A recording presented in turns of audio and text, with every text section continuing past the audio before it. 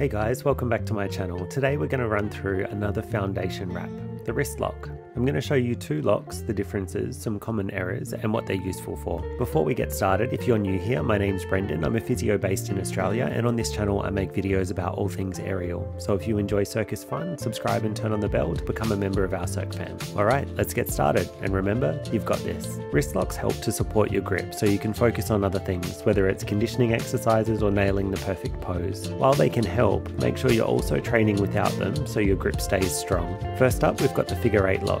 To do this, take your hand to the outside of the silk, do one full circle around, then take the tail end of the silk and put it over your wrist. Turn your palm to face away from you and then hold on to the pole end. The tail should be on the thumb side of your hand.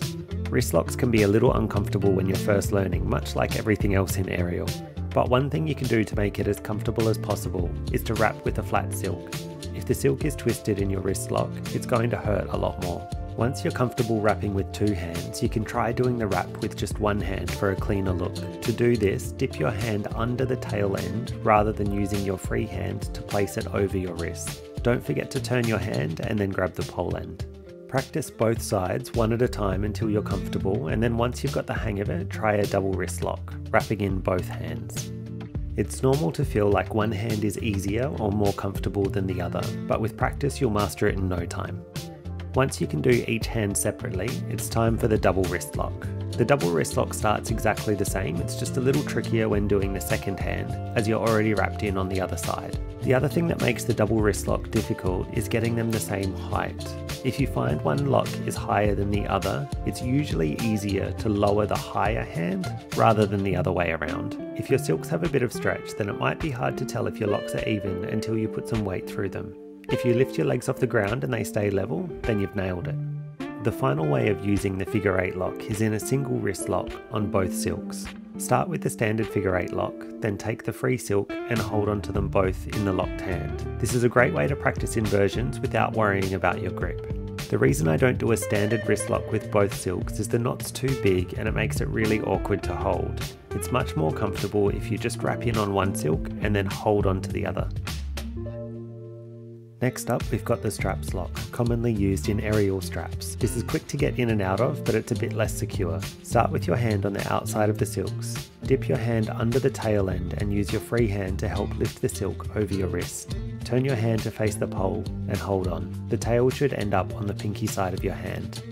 It should go without saying that you need to practice this on both sides. You should also practice the double wrist lock with this wrapping, and you can even do the single wrist lock with both silks. When wrapping in, it's easy to grab the wrong side of the silk and the tail ends up on the thumb side in the figure 8. Don't forget to rotate your hand and high five the silk. If you've learnt something new, make sure you give the video a like to support the channel.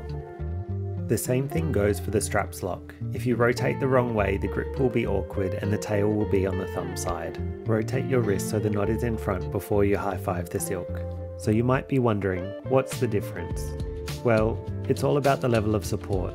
In my left hand, I've got a straps lock. If I release my grip and then put weight through my hand, the wrap slides off.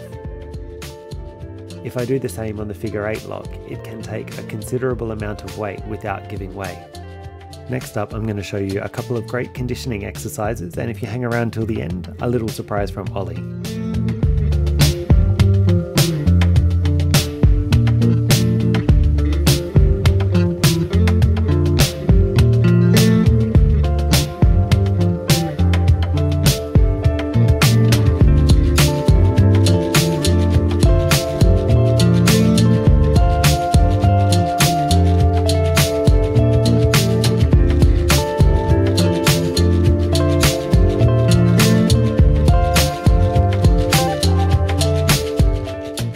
I hope you found the tutorial helpful. I'll leave another video here in case you haven't already seen it, and I'll see you in the next one. Bye guys!